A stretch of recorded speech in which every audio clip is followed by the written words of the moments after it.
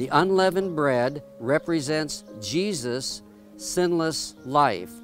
He is the only perfect sacrifice for our sins. Jesus boldly states that He is the bread of life. Not only does He remove our sins, but He nourishes our soul. So we see that this unleavened bread also represents no sin, a perfect, sinless symbol, so to speak.